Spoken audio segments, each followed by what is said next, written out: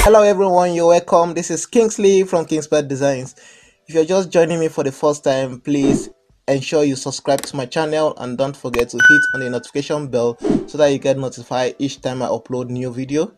Okay, in the previous video I told you I'm going to be showing you how to remove all these ugly bullets from your menu bar, the one that separates each menu here, and also how to insert your logo and also change probably the color of your menu bar into your own. This is what I'm going to be dealing on this particular section of this tutorial. I really don't want to make the video too long, that's why I'm going to stop in this place. I'm going to make every aspect of this tutorial a unique one so that it won't make the video too long, so that you'll be able to follow along.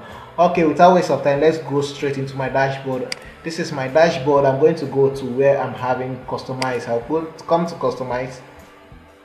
Okay, here is the customize section. So now I'm going to, for me to be able to customize this particular section, I'm going to come to where I have my header. I'm going to come to header, then I'll come to header section. You can see how it is now. To actually, if you want to display your logo, this place has to be ticked on, and if you need social icons on your menu bar, by the side of your menu bar, you have to tick enable this particular section. If you need a search bar button, you can also allow this place. Now I'm going to come down to this place and show you something. Now on this particular side, now I'm having my header background color. Now I'm having it here as white. Probably I'm going to, let me change it to a different color. Let me say I want to make it to be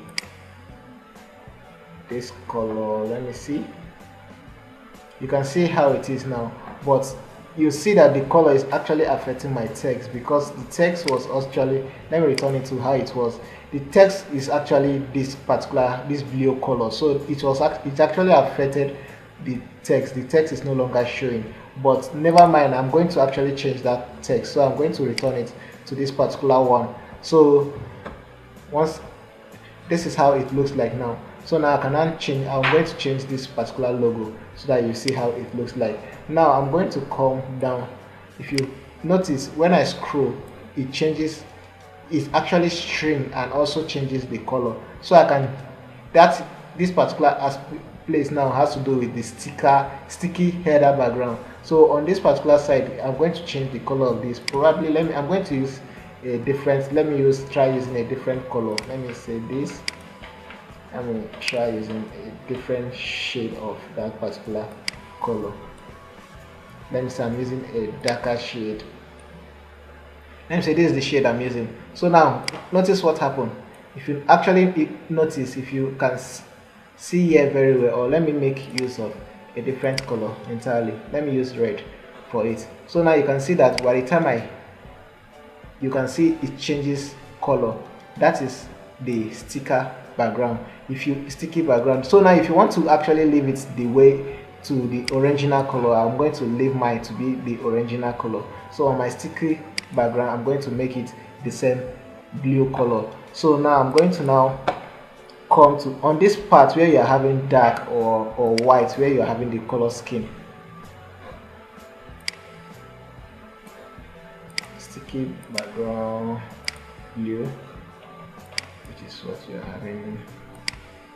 Okay, now on this place where you're having the sticky background theme, now you can see we have light and we have, if you use light, the menus here are going to turn to white. That is what it refers to.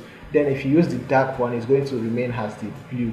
So let it refresh. You're going to see how it looks like. You can see my text now is now white. All the text within it is white. So now this is the light, where you have your color scheme is white, is light, or the, so I'm going to leave mine as the dark. I need the dark one, so I'm going to leave it as dark on both of them. You can also change that for this particular one. Also, that's the same thing you are going to do. So now I'm going to come to where we have scale to scale logo to sticker header. So let me go and do something. I'll come back to this particular aspect here. I'm going to do something. I'm going to go back to where I have, let me save this. Now I'm going to come back to where I have my site identity. Let me change the logo so that you see what happens here. To change the logo, I'm going to come to site identity, click on site identity. You have logo here. I'm going to click on the logo. Then from here you can actually drag in your logo or import. So now I have my logo already. I'm going to drag it into it. So this is my logo. I'm dropping it. Now this is the logo. So now one thing you are going to be noticing, each time you are creating your website or website for any, ensure you always try to add all this. This actually helps all the title, alternate text, and it actually helps for search engine, so that search engine can get to see your site using the logo. So now I'm going to, on this one, I'm going to do it this way, then crop image. So now this is the logo I'm actually going to be using. You can see it's actually cropping. So you can now see this is my logo, and here is it displayed on my website. You can see how it's displayed here. So now let's say, for example, the size here, I don't want the size here. The size here, I'm not okay with it. I can increase it. Let me say 120. You will see the changes. It grows a bit bigger. You can actually reduce it to your size if you want. But now I'm going to make mine. Let me say mine. I'm going to leave mine as 140. I'm going to leave my own logo as 140. 140 is actually okay for me for this particular logo. I can click on this hide icon so that I'll see the full width, so that I'll see everything how it looks like. Then click back here. It's going to give you the preview. So now I'm going to also change the icon, what we have here. Now if you come to this place, you have site icon. Now once you click on this site icon, I can decide to use this. This site icon actually has to do with this particular icon here. So now I'm going to click, and one thing you need to know, the site icon is actually usually, it used to be a square. It actually needs to be a square. So for example, I'm going to be using this as my site icon. So I'm going to, you can see how it's the preview here. So once I do accept it, it's going to, and I actually, if I should refresh this particular page on my website, you are going to see it's going to change this. You can see from this one now, it changes to this particular logo. So let me refresh here and see, so that you see what I'm talking about. Let me save it, and now let me refresh this particular page. Okay, now you can see this is now my preview. This is what I'm having here. My logo is here, and actually my site icon.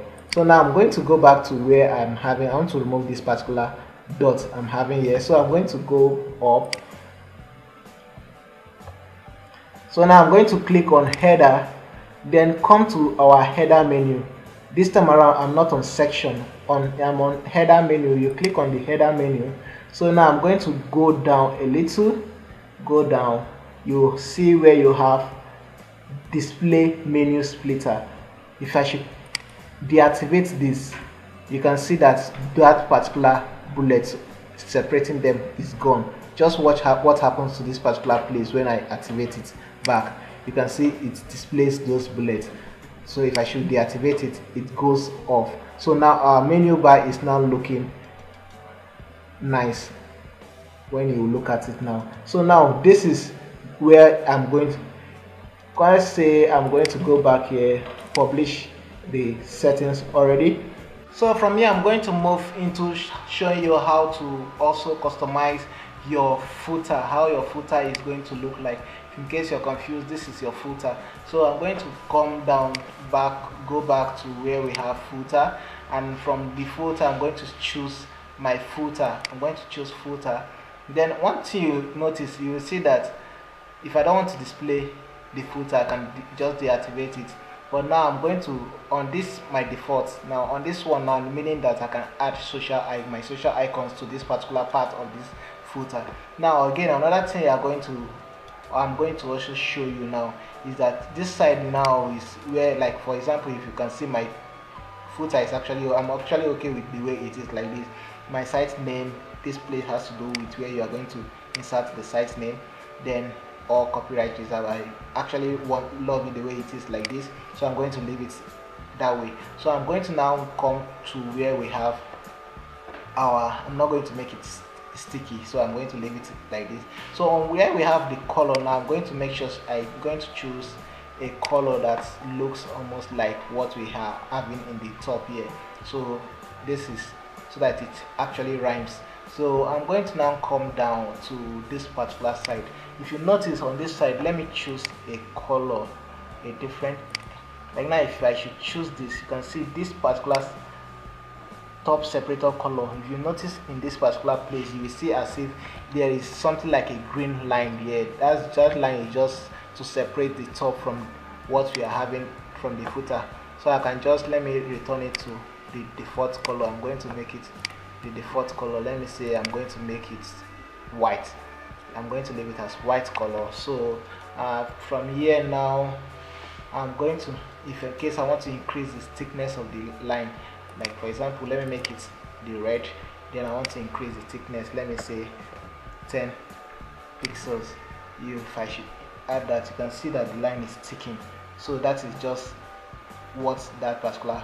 So I'm going to now return it back to the default, which is 1, and also make it return it to my white color. So that is just that about that. Now okay, coming back to our top now, I'm going to choose a different form of footer. I'm going to choose this particular one that has, probably I want to insert my menu in this particular side. So now you can see it's telling me admin has noticed there's no footer found in this. How am I going to fix that? What you are going to do is just to come up here, then come to where we have, let me duplicate this so that we can still be using it for our review. So I'm going to come to here where we have our menus. Come to menus, then click on the menu. It's going to load up and open up our menu for us. So this is our menu. So what we are going, once we are here now, what we are going to do, if you should click edit anything here, is we are editing the main menu we created the other time. So I'm going to create a new menu for this. Click on create new menu. So it will open up. Then I'm going to insert the name of the menu, let's say footer menu, then click on create menu. So once you click on create menu, is going to load and open up. So now what from here we are going to be coming, this is our menu here. So now we are going to come to all. Now I'm going to insert the menus I want on this particular place. So let me say I want this about, let me say home, then I need about here, and let's say I need Simon, and let's say donate on that particular side of, let's say together with contact. Then I'm going to click on add to menu. So once I click on add to menu, it's going to add them, it will add to the right, this right side of this particular menu. Just watch, here is it has added to this particular side. Why I actually selected this to home, because I wanted to know which one is the default one. So I'm going to clean up that default one, then rearrange the ones that are my pages. So from here now, once I rearrange them, contact, let me say I don't even need this contact, I'm going to remove it. I just need maybe this particular ones there. I'm okay with this ones here. Now I'm going to, what for it to display on my footer, I'm going to click on add to navigation menu, then click on save. So once that is saved, I'm going to now go back to, you can see it has saved, it has actually saved my settings. Now I'm going to come back to where I have this, then just publish my menu now. So by the time I publish my menu and refresh my page again, you're going to see that the menu is actually going to display. You can see once it loads, it is going to display my menu for me. You can see the menu is here. So now click on this side. Let me refresh my page once again. So once I refresh my page, if you come down here, you can see my footer is okay. So I can actually navigate to any part from here from my footer. If you're still watching this video and you have not yet considered subscribing to my channel, please hit on the subscribe button and turn on the notification bell so that you get notified each time I upload new videos. So I hope you've actually learned from this particular video. I really don't want to make the video too lengthy, but ensure you watch my next video where I'm going to be proceeding into showing you how to customize your home page, how your home page is going to look like.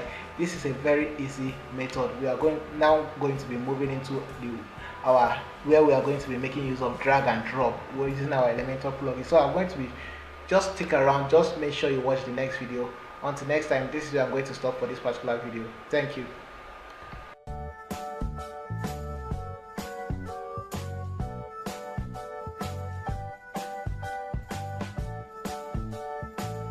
Just